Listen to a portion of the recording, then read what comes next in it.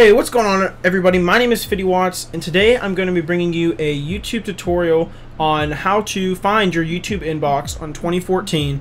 With the new update, they sort of moved it around, so it's sort of annoying to find, and it was a lot easier before, but there's two big ways that you can find it now.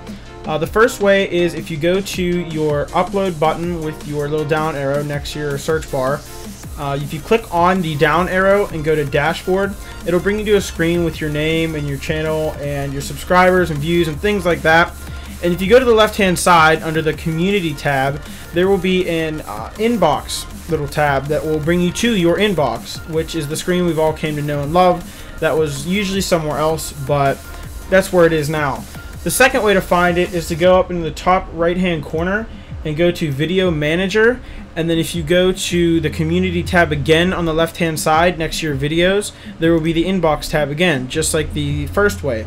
So those are the two big ways on how to find it. It's a couple more clicks that you have to do than in the past, and it's a little bit annoying, but I guess we'll have to live with it because that's how YouTube is when they change every 10 minutes, and I guess that's just the way that we're going to have to roll with things on YouTube right now. So I hope you guys enjoyed this and this helped a lot, this video. I love doing tutorials and you guys seem to like it a lot with the feedback I got from the last tutorial video I did. And if you guys really like this video, leave a like, leave a comment, all that cool stuff to support the video. And I hope you guys have a great day. See you later. Peace.